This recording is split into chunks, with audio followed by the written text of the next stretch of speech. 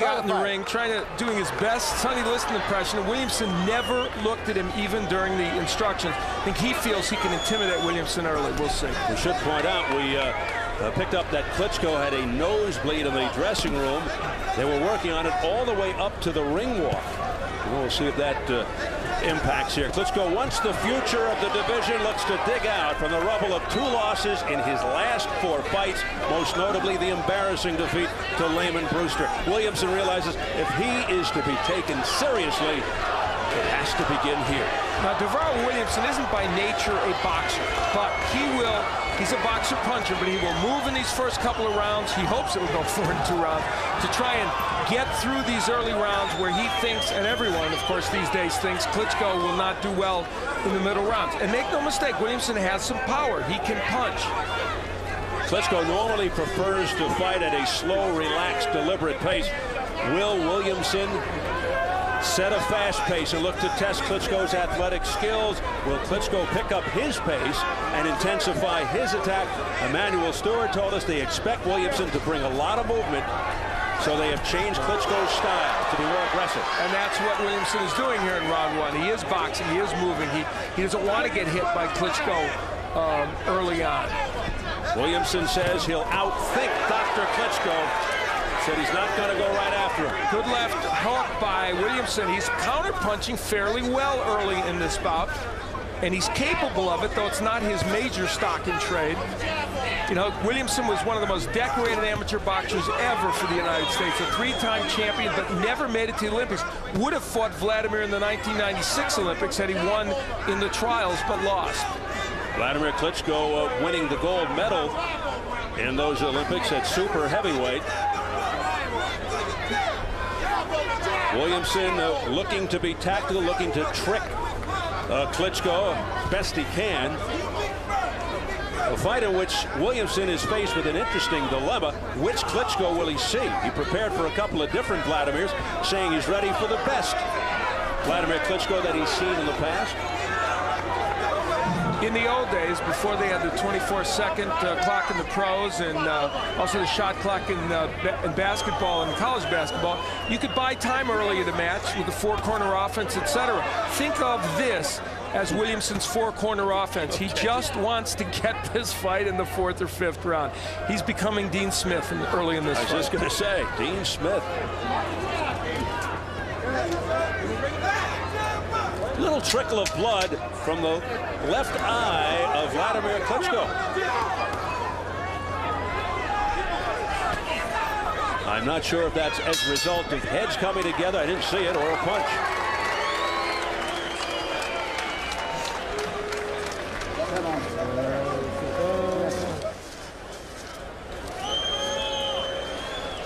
Fighting a good fight. Don't worry, it's a little small scratch. The most important thing, keep the pressure on him and keep fending him a lot. Rounds at this pace. Only Muhammad Ali go this pace, so he's going to slow down and then start shooting with the right hands to the body sometimes. Okay. And the other night you fight a good fight. The only danger when you got a guy that's running. Then when he stops and punches, sometimes you're not expecting a punch, and that's why you can get caught. But keep putting the pressure on. Do a lot of fading. Let him keep running. He cannot run much more than 1 more round. Okay. So you find a good patient fight. And sometimes shoot the right hand to the body. Just a little bit, a little right hand to the body. And eventually, after all exchanges, shoot the jab after you finish up, okay? It's a good fight. You got to love Emanuel Stewart. He's not Muhammad Ali. He can't keep up this pace, referring to DaVarryl Williamson. Let's see if he does listen to Emanuel Stewart and shoot that short, compact right like he said he'd like him to. Now there's the hook from Klitschko. Let him go. He's thought of as a right-handed puncher, but I think if there's a punch that will land most effectively against Williamson, and Joe Macy showed that, it's the left hook. And Klitschko has a pretty good one, even though the right hand is his most notable knockout weapon. They've been working on cutting off the ring, Emanuel Stewart and Klitschko, knowing that Williamson might give them this movement. And there you see Klitschko doing just that. There's the jab by Williamson, who continues to move around and up on his toes. Does a little dance. So you might say that, you know, boy, Williamson's going to give away a lot of rounds here if he keeps doing this. He doesn't care. He doesn't care if he gives away 4 rounds. He's hoping that he can get Klitschko into middle rounds, and it'll be a replay of the Brewster fight and also the Ross Purity fight from years ago when Klitschko was ahead and got knocked out later.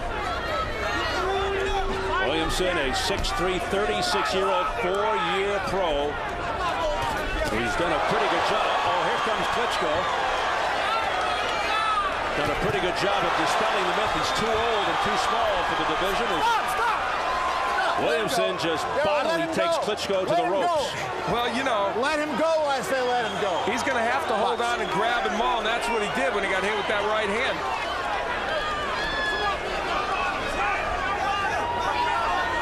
That's what Emanuel Stewart wanted to see. We'll see if Klitschko unleashes the right again. Looks like he's trying to set it up with the jab. And a very effective jab right there. It got through the defense. His jab, when he throws it well, is like George Foreman's. It's a weapon as a heavyweight, and his is that. Not just a probing jab. It's a weapon indeed.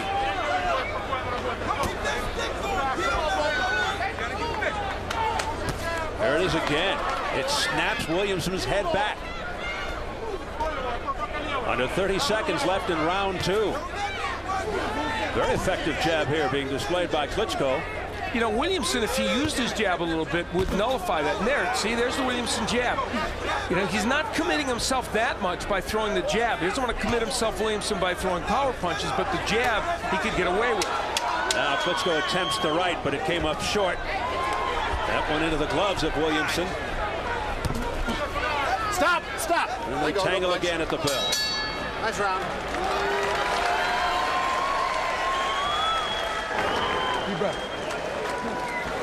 Listen to me. You ain't doing what you're supposed to be doing. You hear me? Your back standing straight up, man. You want to compete at this level, man. You got to do the right thing. You hear me, see? Yeah. Snap out of it. You hear me? Get low, man. This guy's breathing out of his mouth already. Get low and coil up and do what you're supposed to do. You hear me? Yep. No more stupid mistakes. You're standing straight up and he's coming at you. Move side to side. You understand? Yep. Let's get it together. Wladimir Klitschko in that last round using the jab to set up the straight right hand, and that one gets there, and Williamson has to fight back to make sure he doesn't get nailed with another punch. From Williamson's viewpoint, the jab and the straight right, very, very effective. George Durbin, interestingly, in the corner of Williamson, they didn't want him standing straight up. They wanted him moving, but getting low, where Klitschko wouldn't hit him with the jab and the straight right hand so much. It is round 3, scheduled for 10. Non-title heavyweight affair. See, different posture by Williamson. They don't want him standing so upright. Klitschko doesn't have an uppercut to speak of. But he keeps pumping that jab.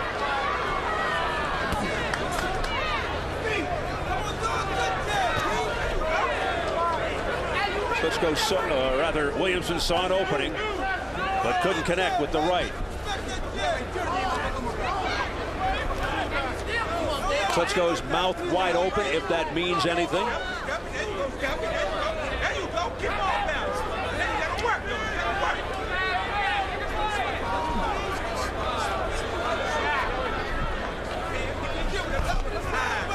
Nobody throwing anything now. Finally, a big right hand that landed by Wladimir Klitschko.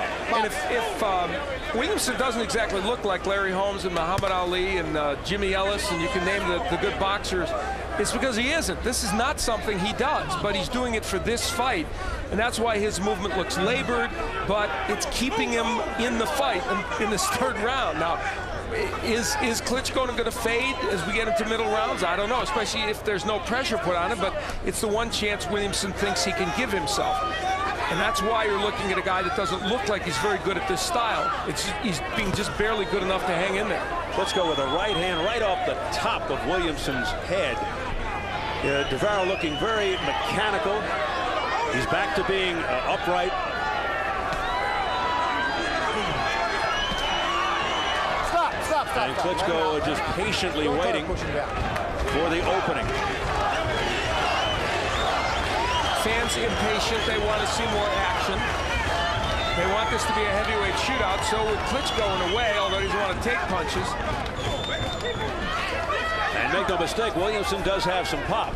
Yeah, that's why Wladimir Klitschko isn't rushing in, because Williamson can punch. 56 of the 62 fights these fighters have been involved in have ended in knockout. So while we're seeing a very slow pace over 3 rounds, don't expect this to go the full distance. I doubt that it will. Williamson 20-2 with 17 knockouts. Klitschko 42-3 with 39 KOs.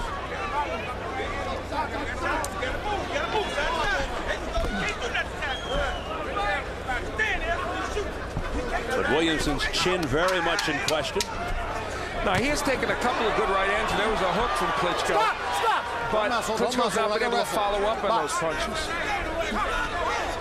Time! Thank you.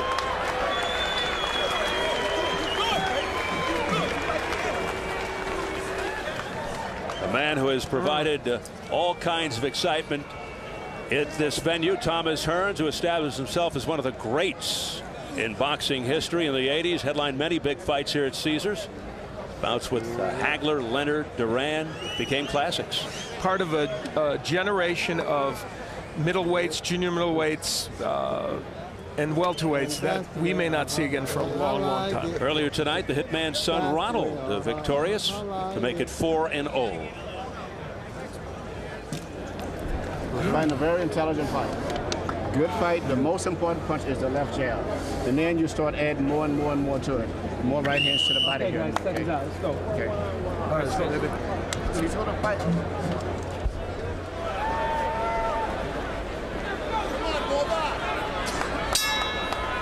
Well, you heard Emmanuel Stewart. He's happy. And he's correct. The jab is the most important punch for him, because once if he keeps throwing it, which Williamson is allowing him to do, it will set up the right hands and those rights to the body, and ultimately also maybe a left hook that will land.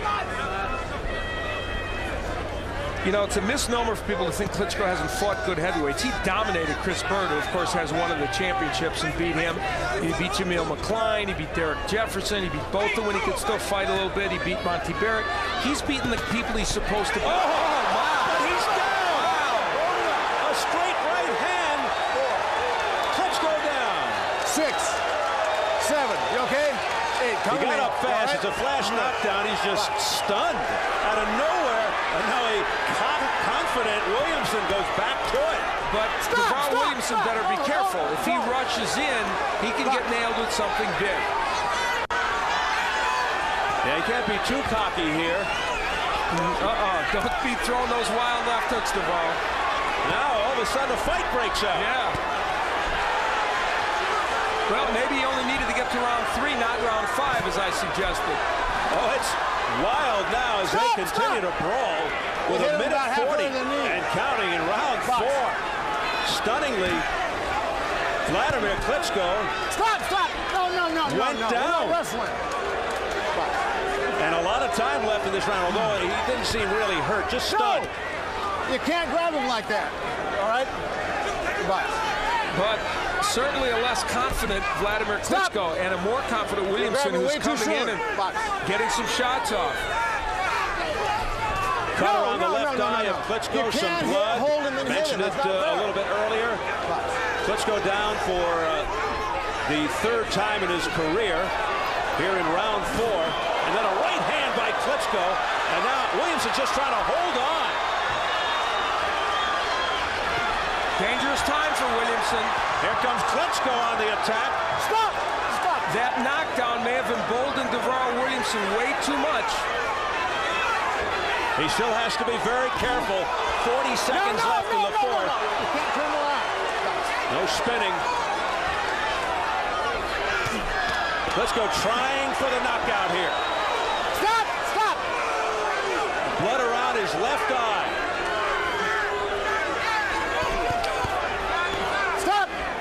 Stop bowling it. And so all of a sudden, things have become a little dramatic here. At the very least, DaVarryl Williamson is in this fight. Now, it's interesting, he had that knockdown and won the first part of the round, but has been beaten in the second part of the round to a great extent. And he nailed Klitschko with another right hand. Back comes Klitschko with a right and a left counter by Williamson at the bell.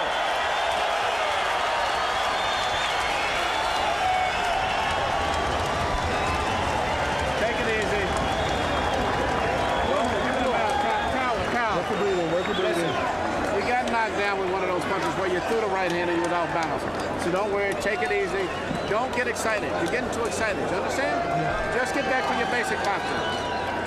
You didn't get hit with a normal right hand. You was throwing a punch. You got caught off balance. So just take it easy and don't panic. Just work your jab now, okay? Get back to working your jab and take your time, okay? Fight a very patient. Take it. Here's how DaVarryl Williamson was able to create a knockdown. Klitschko made himself lower than he normally does, not fighting as straight up. You see, he leaned in.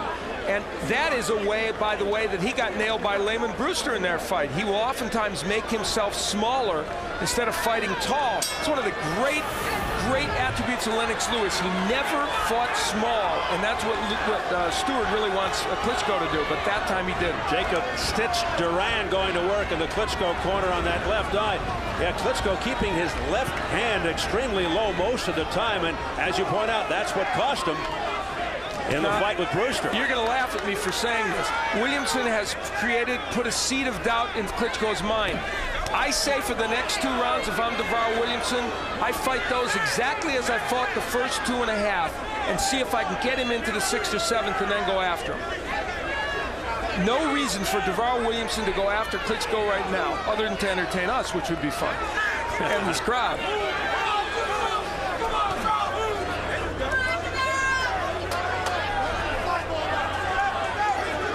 He waited for Klitschko to make a mistake. He made one and he got him down. Maybe a mistake like that in a couple of rounds could create a better knockdown for Williamson. We don't know. As you saw, as the crowd begins to boo now, as not much happens, you saw the press row scoring. 2 guys had Klitschko ahead, 1 even. I have Klitschko 39-37 ahead in this fight. I made the round a 10-9 round because Klitschko came back and dominated so much. And some may have put that at 10-8 for Williamson with the knockdown. As well they could have. Things have slowed considerably here in round 5 after an all-action round 4. And what is Klitschko not doing? That. He's not throwing the jab. And Stewart really wants that punch. And it's the punch that would control this fight completely for him.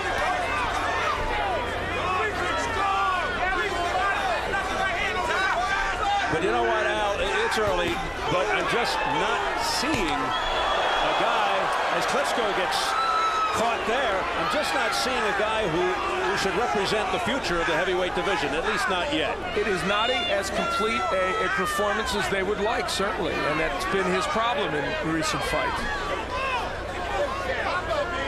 Just sort of fights in bursts and stretches. He's not the same person he was a couple of years ago when he looked for all the world like he was putting everything together. Ever since that Sanders fight, it's not been the same.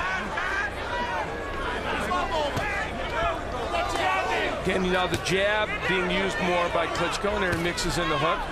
He can control this fight with that jab. But then all of a sudden he stops doing it. Yeah, and sometimes he'll try an odd thing like an overhand right as a lead, and that's when he got clipped with the right hand by Williamson. Still has that left hand really low, does Klitschko. Now he brings it up. Klitschko's also trying to lean in a little bit more, again, making himself a lower target. That's what happens later in fights. Oh, the blood now coming down the face of Klitschko. And Margaret Goodman stepping in, the doctor. They may have clashed heads toward the end of that round. I think they did. That's what happened. That's a big one. Yeah, you can't handle that. Oh, you can handle it. Come on. No. No, that's... Yeah, let's go. That's a big one. Here we go. Let me get that. Where's the towel? Give me the towel. Here we go. Towel. Here we go. Dog, give me a dry towel. A dry towel. Dry towel. I'm ready. There we go. It's a dry towel. There we go. We got it. Give me a dry towel. There we go. Clean him up. Some awkward action in the last round there. And I'm going to stop the clash fight. of heads that created this cut. We're going to the scorecards. Okay, just stay right there. You heard Jane 80 say we're going to the scorecards based upon that clash of heads. It's over, Al. It's over. Yeah, after the end of 4, they go to the scorecards. You hear the crowd reaction. The doctor makes the determination. It is a nasty cut, very deep, and the blood is going into the eye. There's a headbutt right there. I saw it clearly.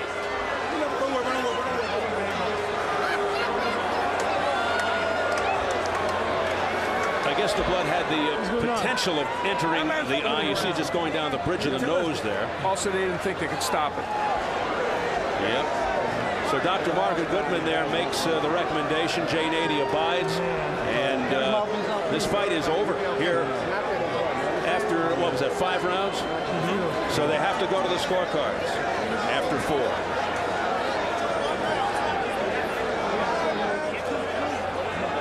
So 5 rounds were complete.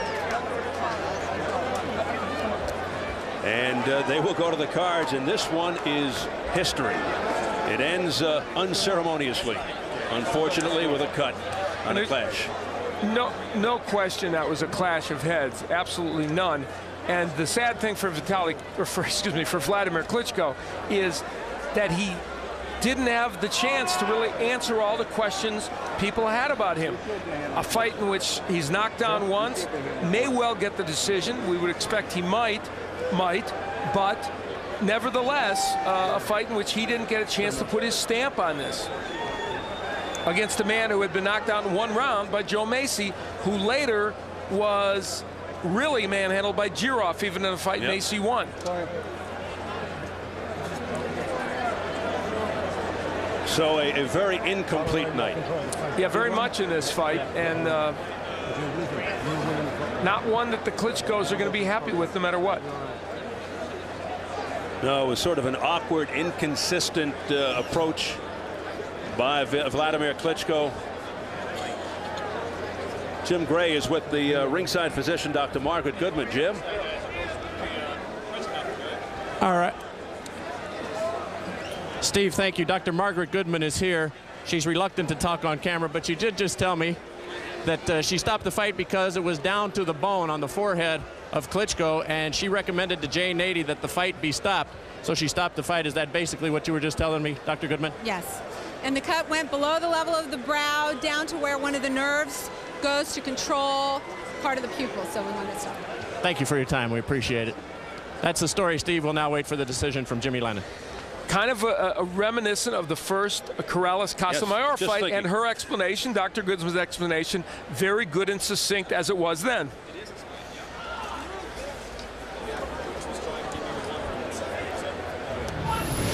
This is where the clash of heads came, right at the end of the round, toward the end of the round. Yeah, very obvious. Neither man really made it happen. Klitschko came in, Williamson came with the right hand. It was not intentional, but nevertheless, it occurred. And the heads blasted together, and it created just a terrible, terrible cut. It's one of those bad breaks in boxing, and it's this case especially bad break because it left us with an inconclusive feeling about this fight and about Wladimir Klitschko in general. And certainly DaVarryl Williamson would say it took away, could have taken away, we don't know yet, could have taken away DaVarryl Williamson's chance for a victory. We'll see, though. We don't know yet because we haven't gotten to the scorecards. Well, that blood just started gushing down after that last clash. And remember, you know, that could have easily been a 2-point round, the knockdown round for DaVarryl Williamson. Easily could have been. All right, so we'll see how it all comes out as we send it up to our ring announcer, Jimmy Lennon Jr. Ladies and gentlemen, this bout has been stopped at the end of round number 5. Wladimir Klitschko is a recipient of an unintentional headbutt. Our referee in charge, Jay Nady, stops the contest upon advice of the ringside physician. According to unified rules, we then go to the scorecard since the fight went more than 4 rounds. And after 5 rounds of action, we have a split decision. Here are the score totals. Judge at ringside, Chuck Jompa scores the bout 49-46 in favor of Wladimir Klitschko. Judge at ringside, Doug Tucker, sees the bout 48-47 in favor of DaVarryl Williamson. Judge at ringside, Jerry Roth, scores the bout 49-46 in favor of the split technical decision winner, Wladimir Klitschko.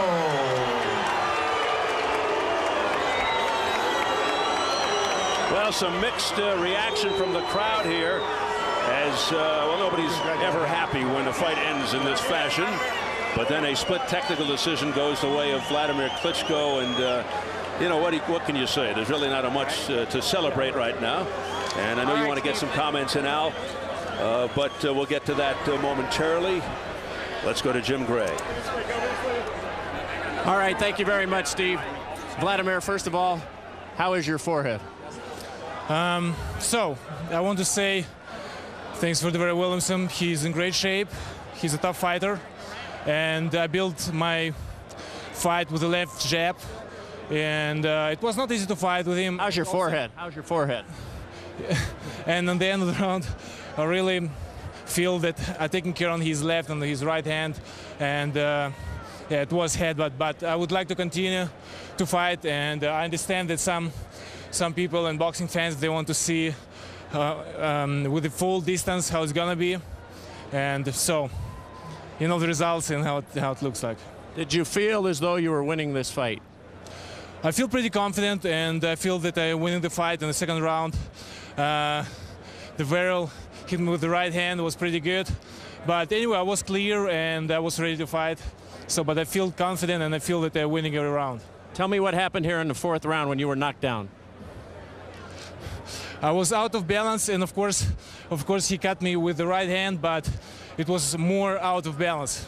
So, but anyway, it was clear right hand, and I have to admit it. Wladimir, how was your conditioning tonight? Had this fight continued to go, would you have been able to do better than you did against Brewster, and was your conditioning better for this fight? I mean, as you see, it was 5 rounds, and it's again of the 5th round. The fight was coming to the end with no results when, like it was in the last fight in April. But I feel pretty good, and my condition is good, and I think that the fight was pretty fast also. If this was a fight to regain your confidence, did you accomplish that? I think I never lost my confidence. Even I lost 2 fights in a row, almost in a row, against Corey Sanders and against and against Brewster. And I didn't lose my confidence. I'm pretty confident. Let me bring in Manny Stewart for his assessment, because you've got a keen eye for this. Manny, what's your assessment? I thought it was a good performance. It's very difficult to fight anyone who's steadily running away. Every time he makes a motion to get into the fight zone, DaVarryl was very smart. He was running out of the fight zone. So it's very difficult to do anything when everything you do, you know the guy's going to be running back, which was very smart. He was trying to wait him out. So it's really very difficult to really evaluate a person off of this. But I was satisfied with the stamina. But aren't you concerned with what you've seen here in the ring tonight? You said before the fight that you think that this guy is better than Lennox Lewis if he could put it together, and he certainly isn't showing anything like that, Manny. Well, I would say to go to the knockdown was mainly an off-balance knockdown. I don't care if I was in the other corner, I would have to say that. The knockdown, take a look at it, Wladimir threw a right hand and got off balance, and DaVarryl came back with a great right hand. But it was a great, perfect perm right hand, and he was in a bad position. So it was a perfect right hand from DaVarryl's viewpoint, and he was just out of balance at the time. Has Klitschko been the same fighter since Corey Sanders? Well, 2 years now. Well, it's very difficult to say. You just remember, for the most part of the career, the Klitschko brothers fought primarily in Germany in control-type situations. Now they're over here with the big boys, like Lennox. They're actually fighting and training over here in America, and as we've discussed, it's going to be more difficult. I mean, it's not where everything was controlled as it was in Germany, so they're going to have to battle their way back up to the top the rough way here. Where does he go from here now? Well, I would like to see him. I really would like to see him fight again as soon as possible in December. And we would like to fight anyone, even if it's DaVarryl again. It does not matter. But I think he must fight, win or lose. He's got to be busy fighting. Will you be healed by December? Yeah, let's see. I didn't see my face yet, so I have to check it out and also talk to doctors. So let's see what's coming up.